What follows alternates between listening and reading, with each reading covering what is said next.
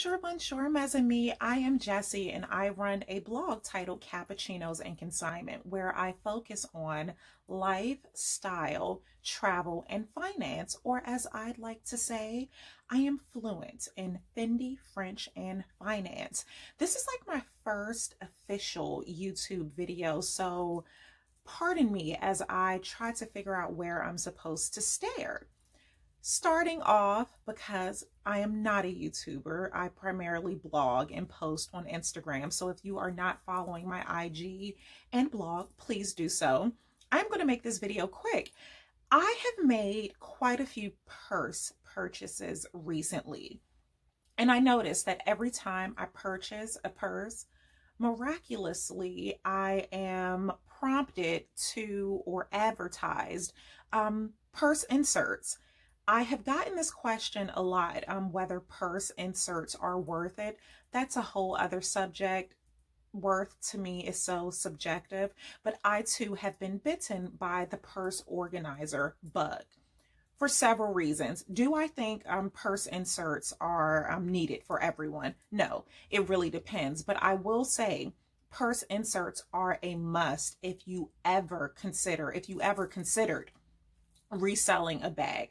Purse inserts can not only serve as an organizer, but as a protector as well. It, God forbid your mascara or lipstick, what have you, the inserts will help protect your purse. So I have a few. The first time I purchased an insert, it was for my toiletry pouch. I have no desire to resell any of my bags, but there is a reason why I purchased this. When we were, the husband and I were heading to Madrid, I thought that I was going to wear this as my purse. And so I feel like on YouTube somewhere, where someone had converted their toiletry pouch into a purse. And to do so, I needed an insert. So I initially bought the insert to convert my toiletry pouch to a purse. So this insert has like little tiny hoops where I could add straps. So that's what I did. But after purchasing the insert, I actually loved it because the toiletry pouch, as with most Louis Vuitton items, are not leather. So the canvas, it's a little unstructured at times, so having this insert inside does keep it structured, and you can see with my crafty, it helps it to stand up properly. So this was my first insert and I loved it. I will link all of the inserts that I have used below. My next insert was for my Speedy 40. I purchased the insert for this one because it's so massive. Look how large it is. I love it. But again, structure is the thing. Most people are not fans of Speedy, several reasons, but one of the reasons I hear often is that it loses its shape. I have not had that experience yet. For one, it's a fairly new purchase. And two, I have an organizer inside. I didn't clean my purse, so perhaps I shouldn't show it. But this is the purse organizer. Oh, here it is. Mes amis, okay, you want to hear something funny? I had a purse organizer for my GM, my Neverfull back there. I have been searching high and low for it because I was recording this video and I wanted to have all of my purse organizers. I totally forgot that the purse organizer for the GM Neverfull fits the Speedy 40. So if you have both bags, don't buy two organizers, just use one and swap it out. So this is the organizer that I have been using for my Neverfull GM and the Speedy 40. It's pretty, it's so gross. I haven't cleaned it out. I shouldn't even show you all. But the kind that I have, it has a few felt pockets inside. It also came with like a divider that goes along here, but I removed the divider. So in my organizer, I have other small LV trinkets, part of the Kurigami, my Chanel card holder, key pouch, of course, all the regulars, sanitizer, extra mask, but I actually love having this and I use it so much for the GM and the Speedy.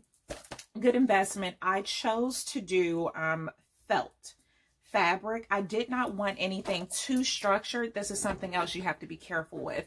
If you are using it for your speedy, if the insert is too structured or made from a very sturdy fabric, it can start to pierce and poke at your canvas. So in my opinion, I would only suggest using a insert that is fabric so that you won't have that problem. My next insert and last insert, I just purchased this. It is massive. As you can hear, I haven't even opened it. Let's see. And I love color. I love color, so this is fun for me. Oh, okay. I like this. Let's see. Let's see. Look at this.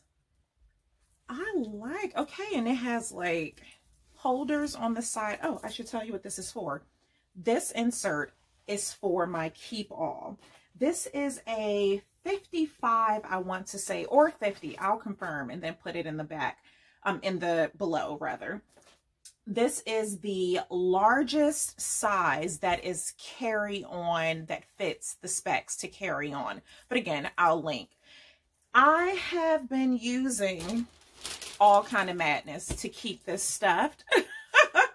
And so I finally decided to go ahead and venture out and get inserts for it. So this should be interesting. It actually looks just like this insert, but of course much larger. So I am going to stuff it and try it out, and let's see. So I am showing you all my secret before investing in an insert.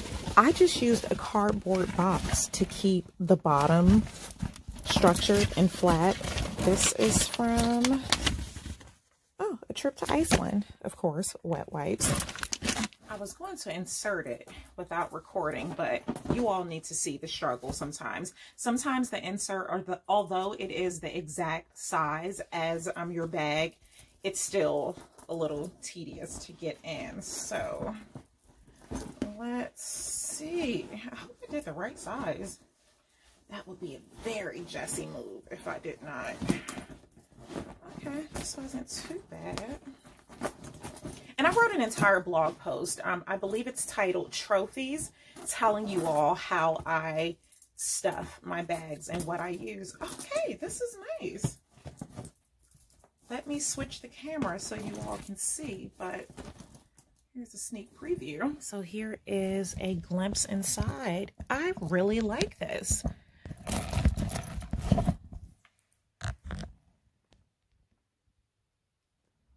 Looking good. And I guess if you have beverages, you can hold it on each side, or hairspray, or I don't know, whatever you want to use it for.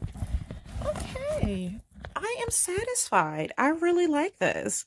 Do you all have purse inserts? Did you get into the whole craze? I hope you all enjoyed. Ciao for now. I'll show you. This is how the purse folds without the insert. That is why I am so adamant about having inserts in my speedy. Alrighty, ciao for now.